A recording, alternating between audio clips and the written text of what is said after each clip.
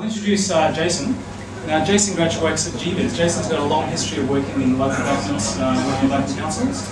Indeed, I do, Steve. Yeah, and more recently, Jason's been doing a lot of work on property management, facilities management with the Olympic Parklands Authority. Correct. Okay. All right. Sounds like a great story.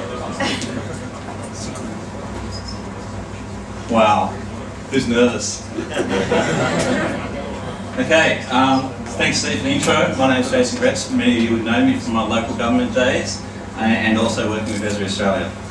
Today I'm going to talk about GIS Today and the potential of GIS, moving away from the low value mapping and data maintenance outcomes and looking at GIS-centric business processes within our organisations. A few slides. Does your CEO get what you do? Probably not. You know, a lot of our organisations have spent a lot of money, our CEO's money, in maintaining data and providing access to GIS data throughout our organisations through intranet applications. Yet our CEOs still don't get what we do. One thing they do get is enterprise planning, and GIS should be central to an organisation's success in developing a vision for that organisation, building that vision, and obviously maintaining that vision. And GIS is central to that whole vision. So how can GIS be used in this way?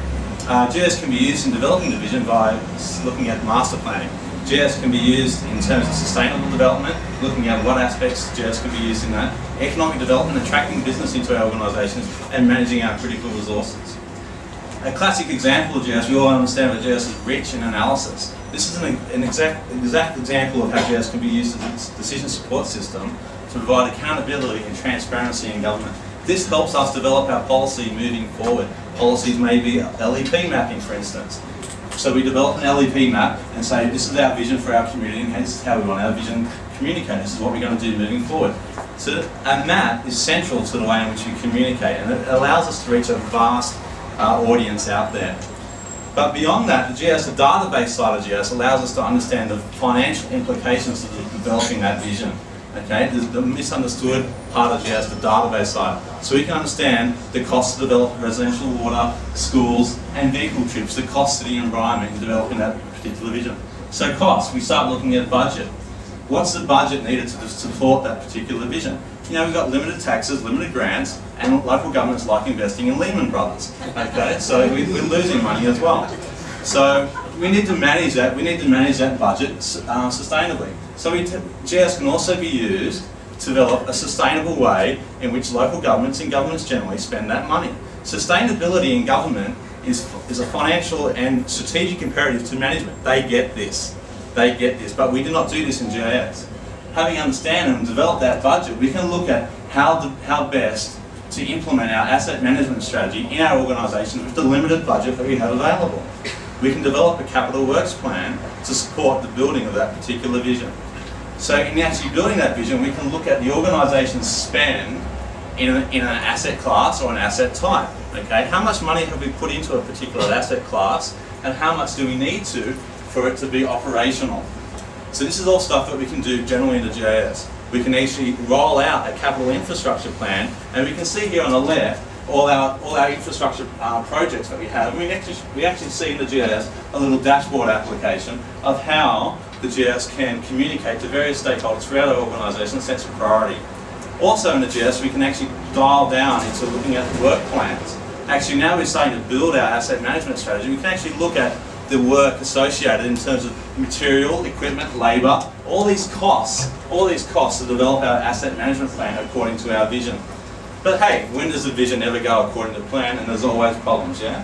So in responding to problems, governments generally need to be able to respond to governments in an accountable and transparent way to give uniform response, right? We can't just, you know, push your CEO respond in a certain way.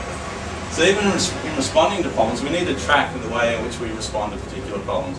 This is another example of how the GIS can be used to sort of look at caller information, how that incident is being managed, and how an organisation is dealing with that particular problem.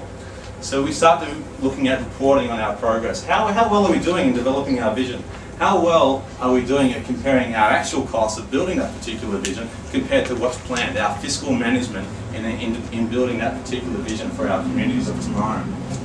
So in summing up, 5 minutes is very fast. GIS and policy setting. I'm a strong advocate that GIS should be central to an organisation's success, from the planning to the asset management and also the ongoing refinement in government to make our governments more efficient in the way in which they work.